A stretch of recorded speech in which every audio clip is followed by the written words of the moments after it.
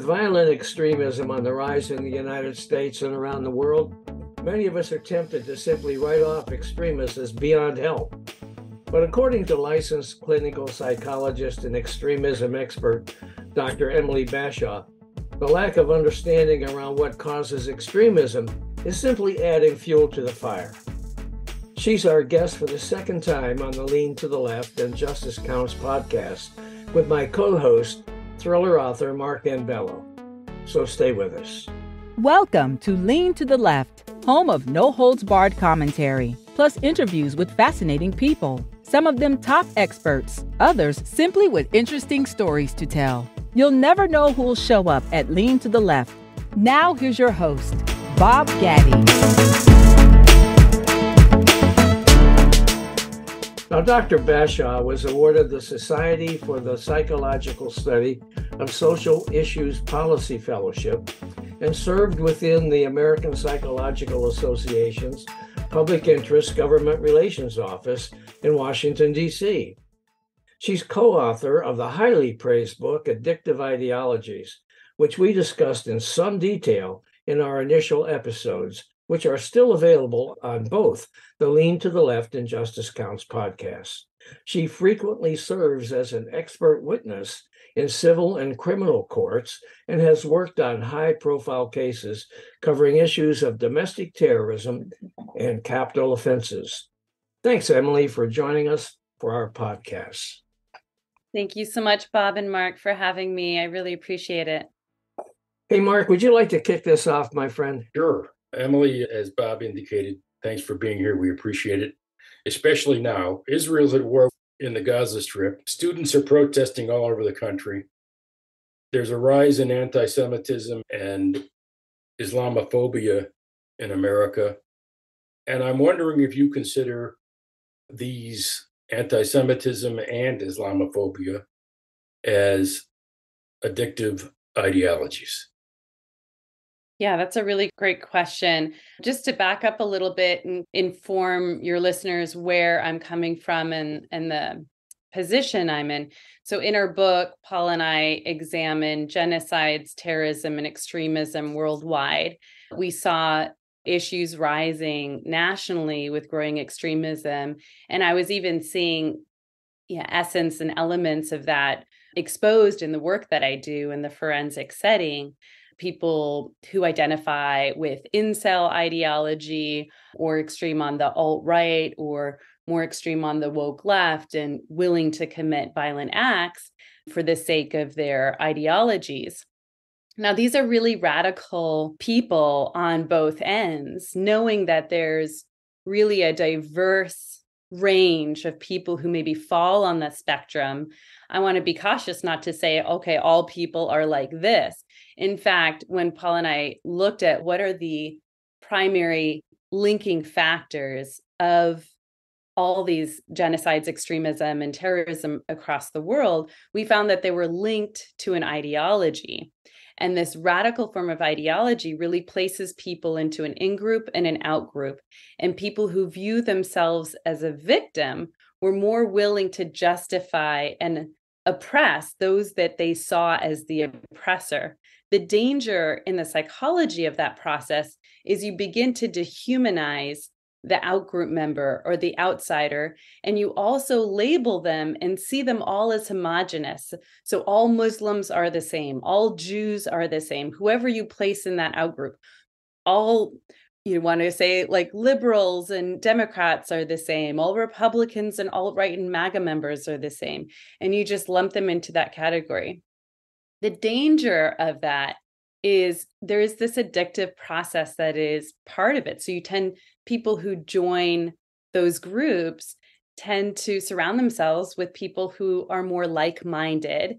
They're also searching online for information that is more confirming these beliefs. And even if they're confronted with facts, to discount some of their beliefs or help to bring them more towards the middle and to be less biased, they're more willing to discount it. And that further trends them in that direction where it's really solidifying those belief systems, making them more immune to engaging in conversations with people they disagree with or who think differently than them.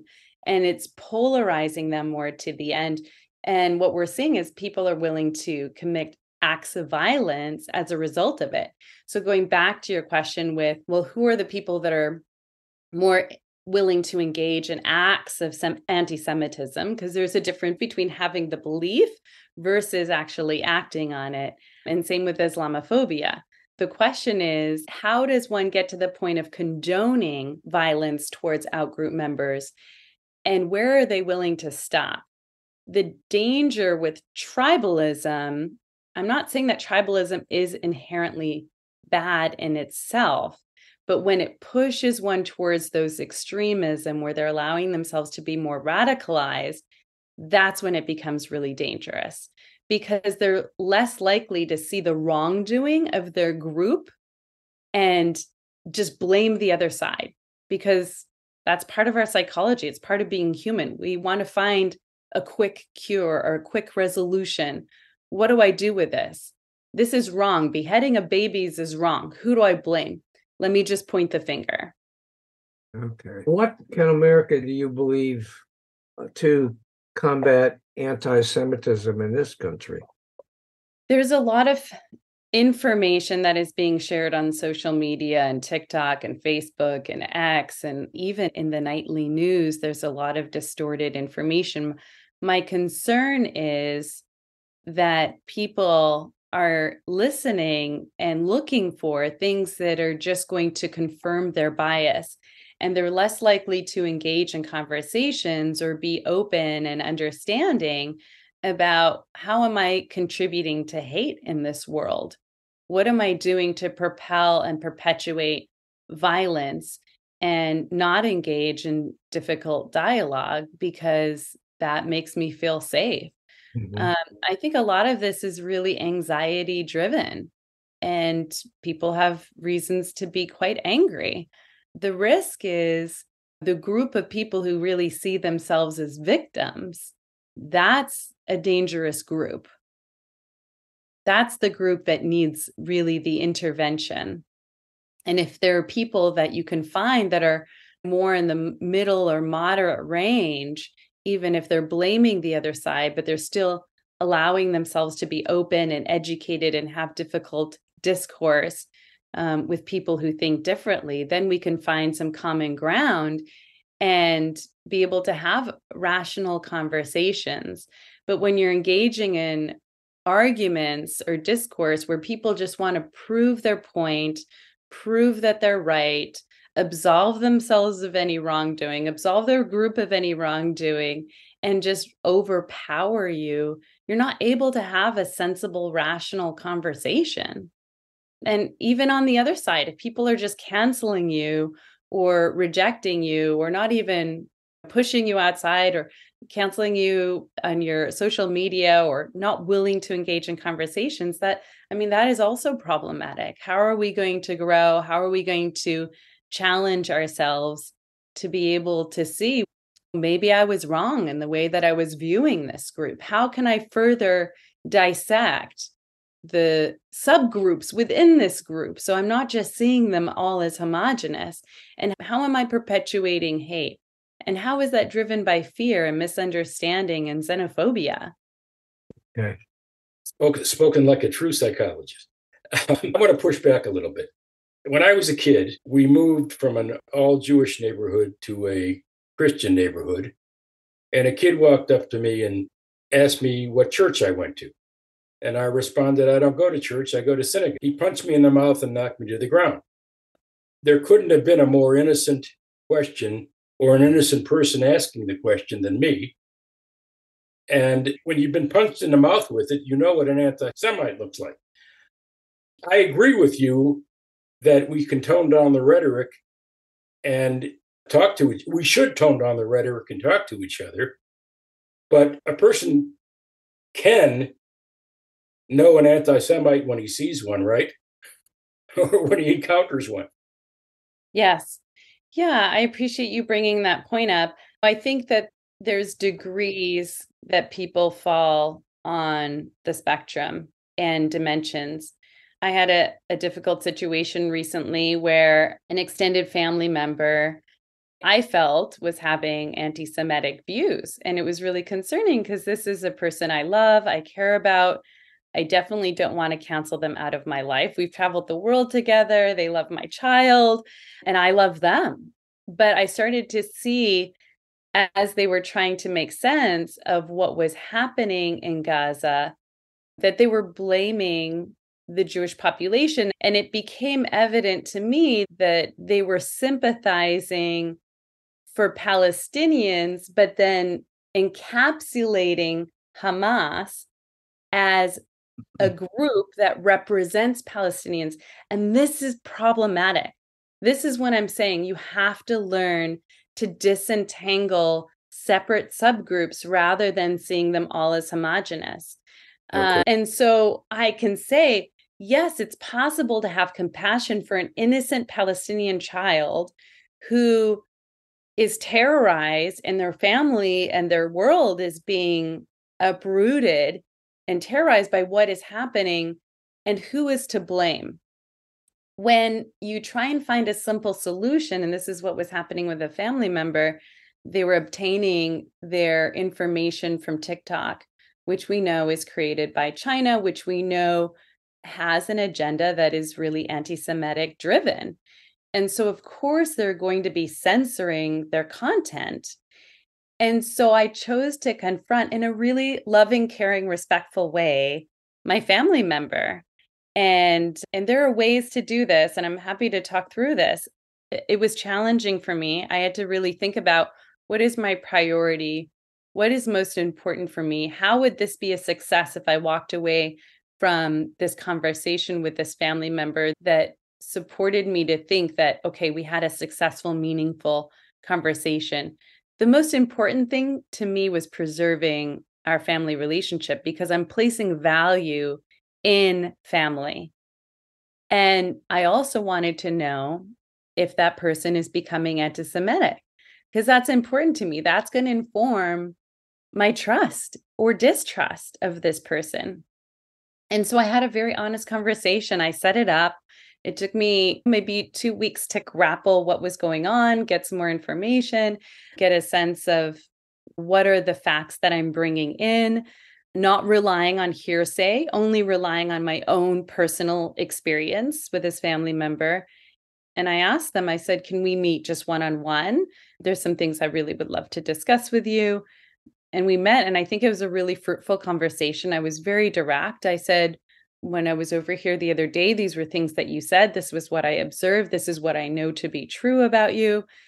Are you anti-Semitic? Are you becoming anti-Semitic? Do you hold anti-Semitic views? I said, based on what I'm here to obtain and hopefully reach today, I'm not trying to challenge your views, but I'm hoping that we can have conversations about it so I can at least explain and share and inform and educate.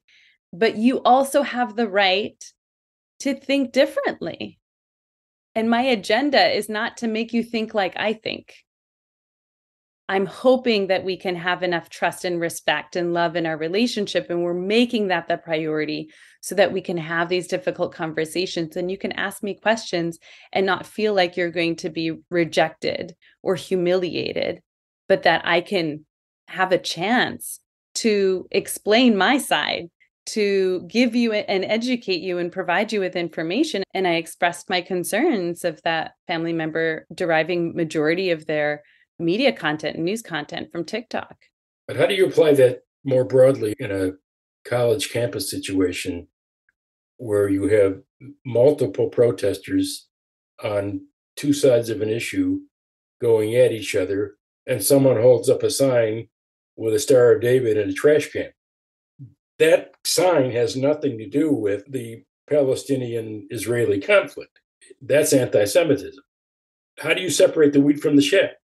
I think in general, people project what is happening internally and intrapsychically onto these politicized issues. I think that absolutely there needs to be justice. I think that there needs to be good leadership.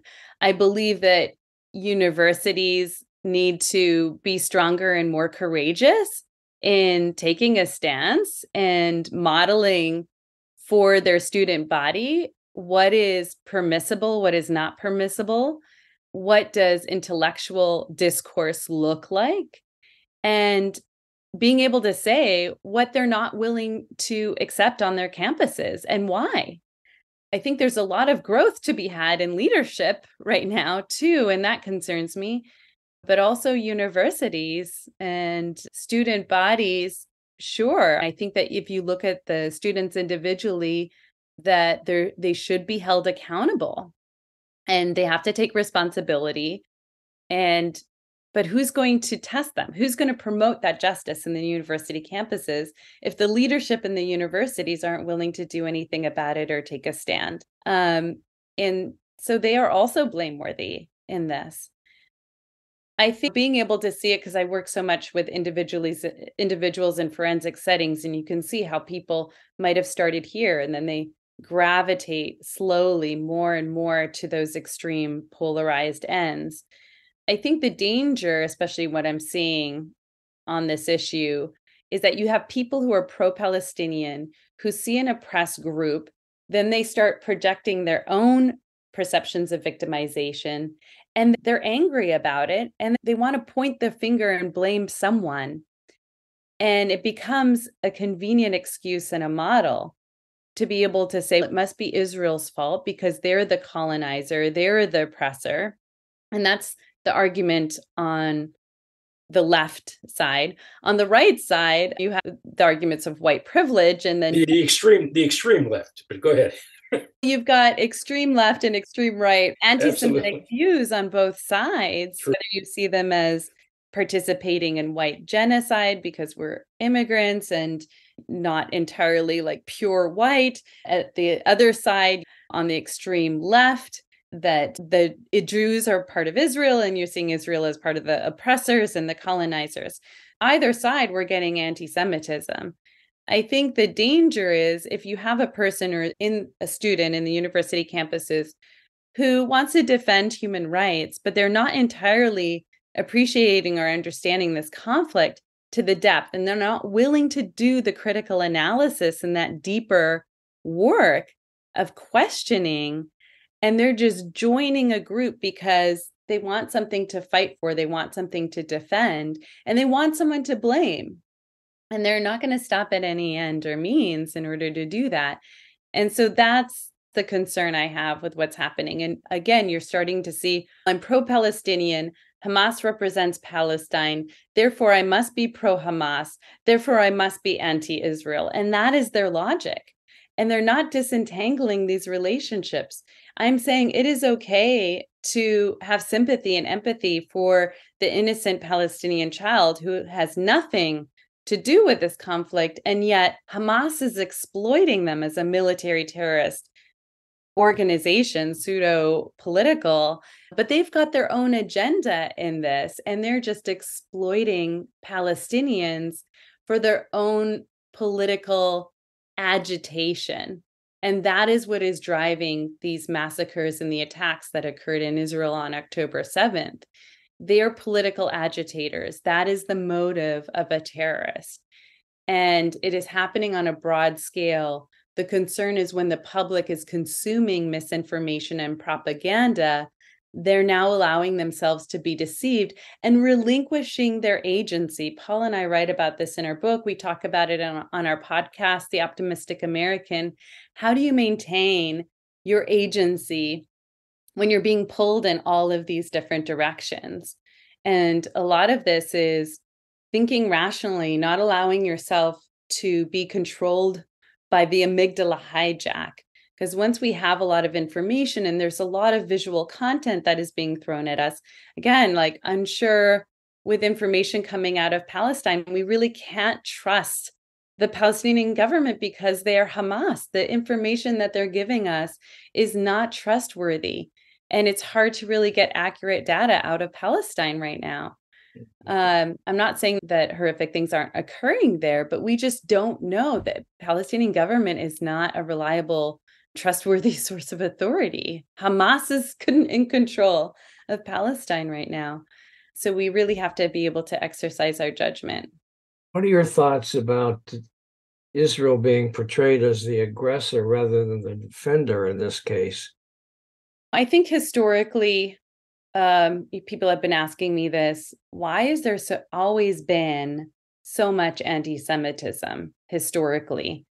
What is it about the Jews that they become the scapegoat in so many historical contexts? And it's inevitable. Like if you look even at my family story, so I am an Arab Jew. My parents escaped from persecution out of Baghdad during the time of the Ba'ath Party when Saddam Hussein was rising to power. In 1941, we suffered the Farhud, which was the violent dispossession. It's a pogrom. And we saw these horrific type of atrocities, the same kind of sadistic massacres that we saw on October 7th, where women who were pregnant, their bellies were cut open, fetuses were pulled out, and Jewish people were mutilated and dismembered. Same thing that we saw on October 7th. I don't know if your audience has heard. Babies were beheaded. Even Hamas was putting babies in ovens and killing them, burning them alive. There are horrific stories that I'm hearing on a day-to-day basis from family members directly who are talking about what has happened to their family in Israel. And it's horrific. There is absolutely no excuse for this kind of injustice that has been committed. And I think it's important to see Hamas is showing you what it's capable of doing on a larger scale if it's given the opportunity to rule. And that's what it wants. All of this political tension and aggravation and forcing people to take sides. That is something so shocking to me right now. Like talking to people who are really not informed, they're not invested in becoming informed. They really want to get on with living their lives. They know this is a conflict that's happening in the Middle East, but yet they're taking a position. They're allowing themselves to take a position while being misinformed and uninformed. And so this is shocking to me to see, because automatically people are going, are you pro-Israel? Are you pro-Palestine? If you're pro-Palestine, you must be pro-Hamas. So which are you? Pick a side. And I think, honestly, this is a time people want to know who's going to defend them, who's going to die for them, who is willing to die for them. And this is a time to really express that to people that you love and care about. I feel like I didn't answer your question exactly. Sorry, I went off on a tangent because I'm very passionate about this topic, obviously. But do you mind repeating your question? I feel like that wasn't really fair of me. I just asked you how you felt about Israel being portrayed as the aggressor rather than the defender in all of this. Yeah, I think that is a great question. I think so. Where I was going with this is Jews have never had a homeland up until the development in state of Israel. We never had something to defend aside from our own ethnic, religious, spiritual, racial identity. Mm-hmm. And so we learned to uproot ourselves in order to survive, because it wasn't worth staying to defend until the state of Israel was created. And Israel will stop at nothing. Israelis will not give up Israel. Let's just full stop. No, that's not going to happen. No, and I think we've never historically been seen as warriors. We've been seen as intellectual. We strive for high education. We take our knowledge with us wherever we go. And whatever we do, wherever we are, it must be a transferable skill set, whether you're a doctor or a lawyer or whatever. I know there's a lot of stigmas and stereotypes surrounding Jews, but the important thing is we must survive. We are a race that must survive. And after the Holocaust, after what my parents had been through, this is ingrained in our social identity. Survival till the end. And it definitely develops the strength and resilience. But since the development of the state of Israel, I think that now Israel in general is seen as the aggressor. There's no excuse for what Hamas did. There's the what about isms. Hamas did this, but what about what Israel did? What about when Israel did this in this time? What Hamas committed at the massacre on October 7th so far supersedes any kind of political conversation or military response. Yes, I think it was just so far surpassed. There is no excuse for it. And I think it's inevitable. Of course, Israel is going to respond. Israel has a right to respond. Israel has a need to respond.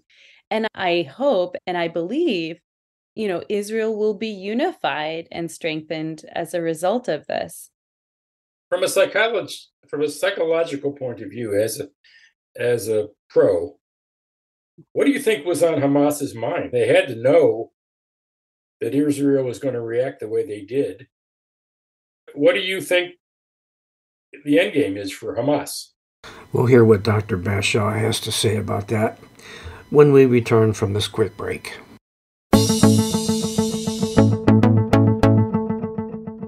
I think going inside of the psyche of a terrorist, there is a motive. And I think being able to see what has happened and building up and leading up to this, it was politically primed. Saudi Arabia was making a deal with Israel with the assistance of the United States.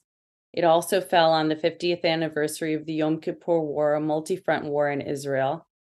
And it was timely. It was opportunistic for Hamas.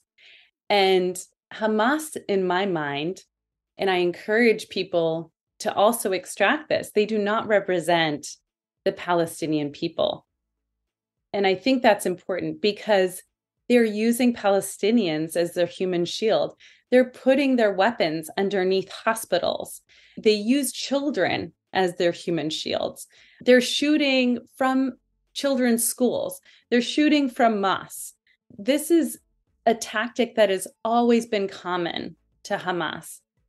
And yet Israel has to be the one who's held accountable, but yet Hamas is not held accountable to the same degree by the international community.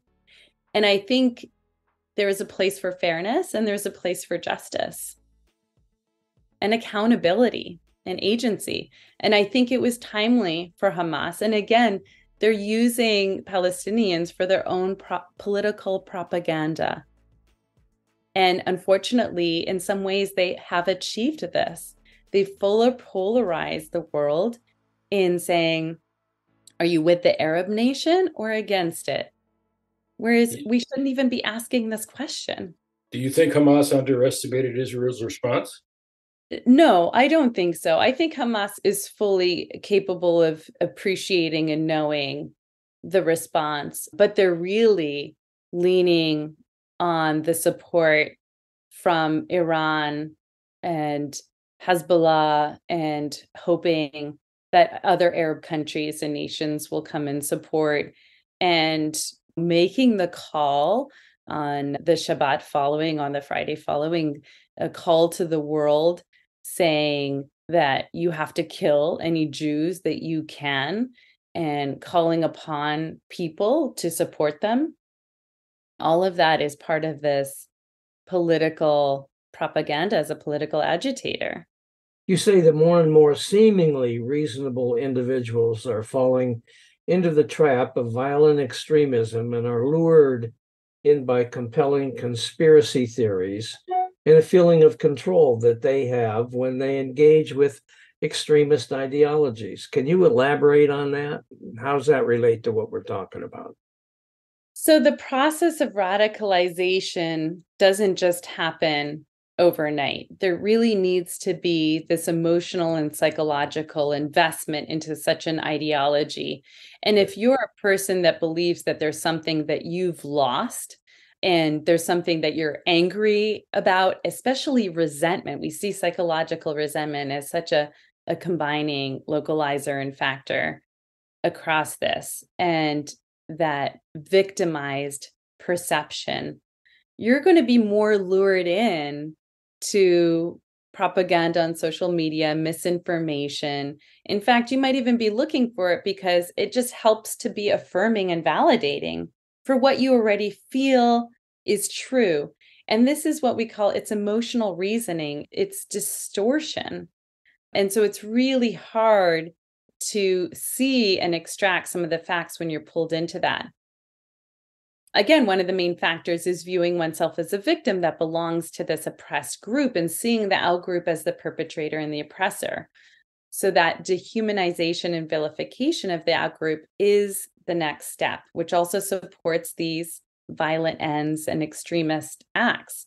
It's not dissimilar to what happened and could further perpetuate what's happening here in the US with the fuller polarizations between the extreme radical right and extreme radical left. I think there's this social divide that is totally fractured, even to our social communal level. It's even fracturing families and relationships, campuses, university. It's impacting our education in the university campuses. So we have to really be aware that tribalism in itself isn't inherently bad, but it becomes extremist based on this theory of cognitive dissonance. That's when you seek to reduce tension created by a conflict that exists between behaviors and values. If your, most important view is opposite a group of extremists, would you say that not trying to understand those extremists might actually encourage their extremism? I'm not entirely sure. Do you mind giving me an example? You have to understand the other side of any argument, correct? Yes. If you fail to understand the other side and you simply become an extremist for the opposite point of view. Yes. Does failing to understand their point of view encourage more extremism? I think by understanding another person's point of view is not the same as saying I agree with that person's point of view. Those are two very different things. You can still disagree with the ideology and still be willing to understand how that person got there. So just as an example, I'm a Jewish Arab. I have a lot of compassion for innocent Palestinians and Jews who were terrorized during the massacre, condoned by Hamas and by the world in some respect. And that is heartbreaking. Does it mean that I become an Arab hater? Wouldn't I just be another example of that very thing that I am in opposition of and against? And how do I protect myself from becoming resentful and hating when everything is there laid out in front of me and every rationale and reason for me to become rageful and violent and angry and resentful is there? It's tied to me. I have family in Israel. I have family members who are serving in the military. They're members of my community. I'm one person removed from somebody who was at the concert, which is about peace and love, who were massacred and just slaughtered like sheep and in no way able to defend themselves, laying there helplessly, hoping that they won't be killed, and they were killed. Knowing that there are children who are held hostage right now in Gaza, I have every reason to hate Hamas. And yet, do I want to hate the Arab nation? Do I want to hate my Muslim friends? Do I want to hate and blame the Muslims in my community? I think that would be an injustice because I'm not saying that they represent Hamas. I've done that internal work to separate them. And I'm encouraging people to do the same.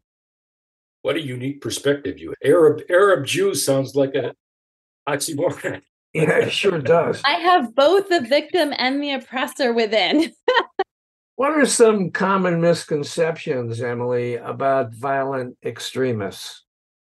Yeah, that's a really good question. I think, again, the risk is my mind goes to the kind of ultra woke left and cancel culture Mhm. and saying, I see myself as a victim of white privilege, and I'm a marginalized ethnic minority, and I want a chance to be able to see my narrative and my voice be exercised. And in order to empower my people, I have to drown out the white majority dominant voice. And the only means I know to do that is to attack their credibility, cancel them out, change the way that history was written, change the way that we're honoring history and teaching history, and not even from challenging the facts, but to really place myself as the minority in there, in that story. The challenge is that they're just using the same mechanism that they're arguing against. Okay. And here they are as a minority, and they just want to oppress the majority. And I'm thinking, isn't that exactly what you are arguing against? And you're utilizing the same mechanism. That is not going to be lasting change towards that's a pro-social change that is going to be helping in any way. In fact, it's going to be more harmful and damaging. And of course, the history is imperfect. Point out those imperfections. There were heroes in our history who owned slaves. They weren't perfect. They committed adultery.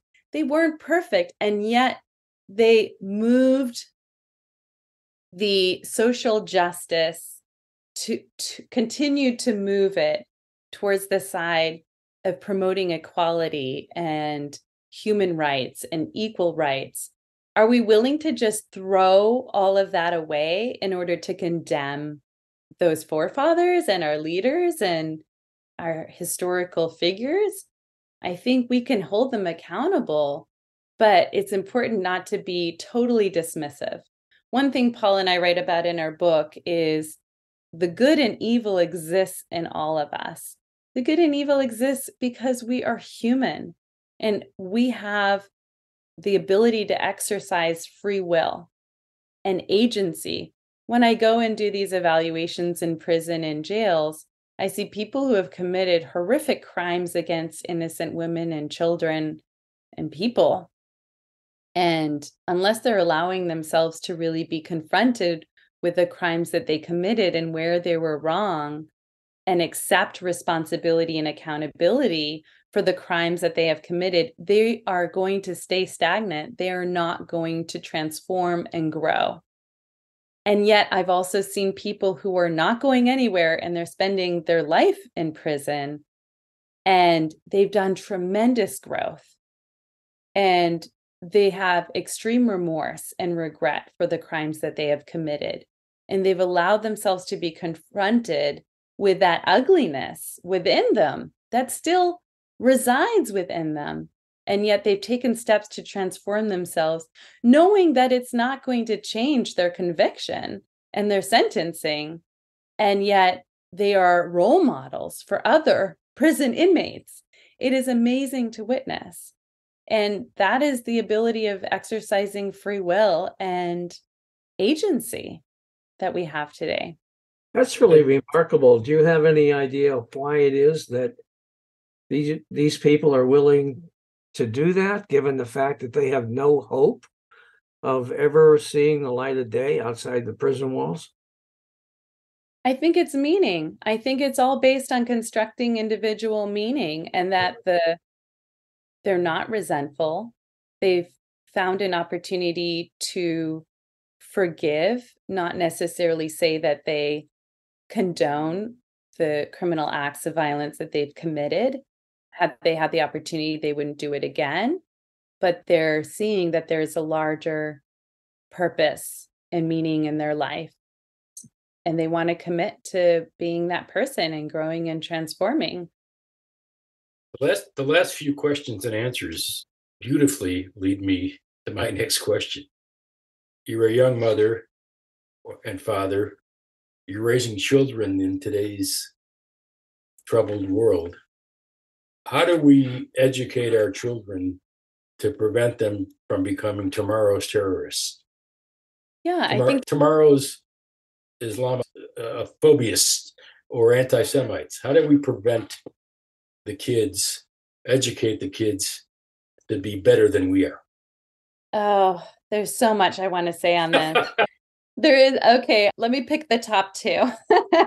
And I think, yeah, this is something I struggle with on a day-to-day. This is important. And I think the story and the narrative and what I choose to teach our daughter, who's about to turn 3 years old, is know your history, know what your ancestors have sacrificed in order for you to be here, be stronger as a result of it, be courageous, be brave.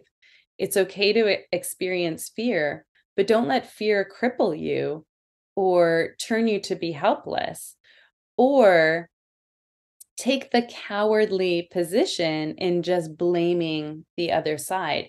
Take responsibility, be accountable for your own decisions, and don't allow fear and anxiety to rob you of seeing what is the right and the just thing to do, because that will oftentimes be harder than just following the narrative of the group and the larger group or the context that you're in. Don't allow yourself to be deceived. And I think we practice and teach that as early as 2 years old. It's this notion of anti-fragility.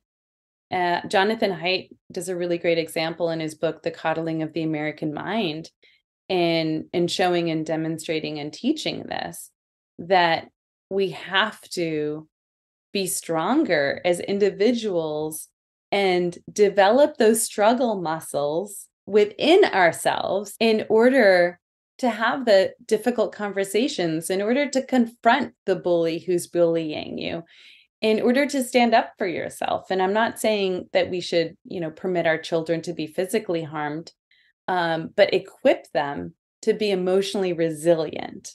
And we're not, when I'm talking about resilience, that is through the doing. It is through the actions. People come to me all the time in my clinic and they say, "Oh, I'm suffering from low self-esteem. How do I get better self-esteem?" And I said, we need to devise behavioral experiments. What are you most afraid of?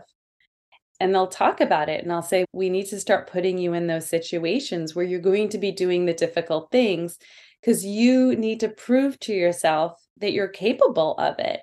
And trying to just engage in this internal banter isn't going to be enough. You have to engage. You have to start doing things that challenges you in order to prove to yourself that you are stronger. I love a quote. I have it in my office today. And I said, courage sometimes isn't that large lion's roar. Sometimes it's that little whisper inside of us that says, I'll try again tomorrow. So knowing defeat is part of courage. We keep having all these mass shootings that are largely caused, or at least in part caused, by hate, by people feeling as though the world is out to get them, somehow they've been wronged. Why is treating ideological extremism as important as an addiction important for stopping this sort of violence? Yeah, I work with all kinds of addictions, and the way that it works on the brain is we have these dopamine receptors. And when you get this rush of adrenaline and dopamine, it feels good. You're having this high and it's addictive. You want to chase it. And it's the same mechanisms of action neurologically that are happening in the brain when you're having an argument with somebody and you're getting that feeling like, oh, I've got the last say. Oh, I was able to prove myself as right. Oh, I was able to dominate them and they cowered to my position. And it's actually harder to do the work to be able to say, you're right on this point, but let me challenge you on this point. That is actually harder work. And so when you're in that mode and having that rush and that adrenaline and dopamine rush, it's addictive. It has addictive properties. We want to feel that again because it makes us feel stronger and superior and righteous, self-righteous. And oftentimes that is driven by a fragile ego because we don't have the ego strength inside of us to be able to tolerate that challenge in which we're having to maybe say, I was wrong when I said this, I was wrong when I did that. Let me humble myself to this experience. Let me open myself to really grow here and hear you out, even if I disagree with you. That is harder work. And it requires that ego strength to be able to do that.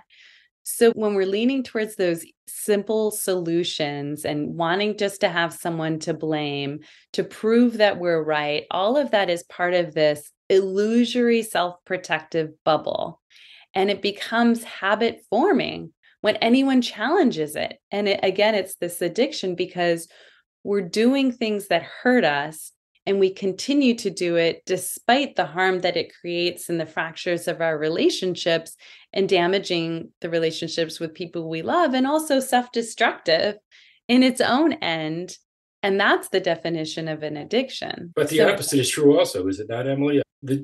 I'm a Jewish husband. I'm always wrong. Always. You know this. You know this. To that, Mark. Well, let me speak to this. I might have a bit of a nuanced perspective on this. So I'm all for women's rights. Before you answer, I got a quick joke. Okay. Kid comes home to his mother all excited, and he says, "Mom, I got a part in the school play." And she says, "What part did you get?" And he says, "I'm the Jewish husband." She says, "You go back and tell that teacher you want a speaking part." Showing you who's in charge at all times. Oh, I think negotiation of power in a marriage is, it can be really challenging, but I think there has to be a give and take. I honestly don't want totalitarian power in my marriage. I probably wouldn't respect my husband if I did. And at the same time, I value Paul's perspective. I value Paul's relationships and his where he comes from. Yes, he's very wise. And yes, we have disagreements and we talk through how we want to raise our daughter, what principles are important to us. And we often talk about if I died, this is what is important for me, for her to continue to learn and gain from. This is the legacy that I want to leave her. And if we both were to die, this is what we want people who are going to be her caregivers to know are important to us. And so we remind each other of that. I don't want to do this work alone. And I think that, while I'm absolutely for women's rights, I don't want to dominate men. I see them as an equal ally. And I see Paul in our marriage and relationship bringing something so valuable for our daughter that I can't entirely bring. It is a powerful complement. I cannot be him and me. It is not possible for her to gain that world of experience. And while single moms do it all the time, they will find other people in their lives to be role models for them, whether it's an uncle or a grandfather or someone else, to bring in that male perspective. So I don't want to make men obsolete. I don't want to treat them as inferior. In fact, I think there's a beautiful harmony that occurs. And I don't see women as being superior, nor do I want to support that belief. Because that goes against everything that I've just been saying. Okay. All right. Can you remind our audience about your book, Addictive Ideologies? Give us the Cliff Notes version of the highlights and tell us where people can find it. I think she just did, but by all means, tell us. Yeah, maybe I'll add some new things. So Paul and I wrote this book. Some things that people wouldn't necessarily know if they were reading the book is that it marked the 50th anniversary. It was the memorial of my grandfather's disappearance during the time of the Ba'ath Party in Iraq. And he was influential. He was well respected in his community. And one day he was just being pushed into a government unmarked vehicle and was taken to an underground jail cell that they called the Palace of No Return, where he was most likely tortured and killed. All of his wealth was seized, his assets were seized by his captors. And even today, we have no knowledge or confirmation of his death or what had happened. So my family had to escape, not knowing whether he remained alive or dead. And so this was important because Paul and I chose to really illustrate our theory with a case illustration of my family experience of being an ethnic minority, a religious minority in Iraq. And we also study genocides and extremism worldwide. We talk about what is also happening nationally with the polarization, and that it's all linked to ideology. And we are all at risk of being pulled in and seduced by rhetoric, either by leaders or media, what we're allowing ourselves to believe, or what we're projecting our own fears or histories of victimization that make us quite vulnerable. And in the second part of our book, we talk about this hierarchy of agency and 7 ideals for really how to protect and preserve yourself. And it's these notions of we, not me, not necessarily being self-serving in everything that you do, but looking at how can you contribute? What are your unique talents and skills that you can contribute towards these pro-social advances in community, society, nationally, and even internationally. And it's about this notion of strength over safety, what I was talking about before with anti-fragility and building resilience, recognizing that you have your own power and agency to exercise, and that comes with accountability and responsibility, that you're also driven by meaning and purpose, not necessarily happiness. One thing that I have to say that I'm observing in people that I'm coming into contact with clinically is that they're just pulling back. They're fatigued, they're tired, hearing about wars in Ukraine and the coming up elections in the US and all the things about Trump and MAGA members or woke culture. And they're just fatigued. And really, they're just trying to limit their world to be something so narrow and possible that they could, like, what is it that I have to be worried about today? Or what do I have to focus on today, rather than seeing these larger systemic issues, because it's too much. And I think people are just oversaturated too with how much is going on. So they're starting to close themselves off. And sometimes it's dangerous because you can start self-medicating or using substances like alcohol and drugs and other things to help numb yourself, just to not feel that anxiety and sense of powerlessness or loss of control, unpredictability of the future, paranoia. All those things are so palpable and so real. So I'm seeing people just limiting their existence to something so superficial. And I worry about that because there's such a deeper context and phenomenon that is happening in our day-to-day lives that I think we all have this opportunity to really enrich ourselves and grow from it and become stronger as a result of it. And so if people are just becoming so disengaged and maybe trapped in the grief or learning to suppress the grief, it's just short-term solutions. It's not really anything long-term. They're not actually working through and processing what is going on for them. And I think anyone that's even looked at content of things that have been going on in the Middle East, like videos or footage or photographs, that we can be struck by this sense of collective grief together and this sense of helplessness and powerlessness. So how do we correct it? And I think in our book, we really give this prescription of saying you have to be exercising free will and be able to really look at your own dirty laundry, look at your own internal sets of structure, and what are you choosing to condone? And how is that just promoting violence or hate or resentment or revenge, and further perpetuating violence or allowing yourself to be radicalized as well?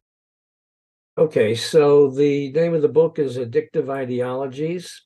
It's by Dr. Emily Bashah and Paul Johnson. And people can find it where?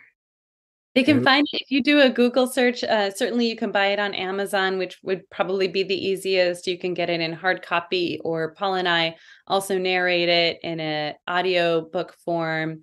And then we have separate podcasts on the Optimistic American, where we branch out and take out different pieces from the book and teachings that we extract out from it.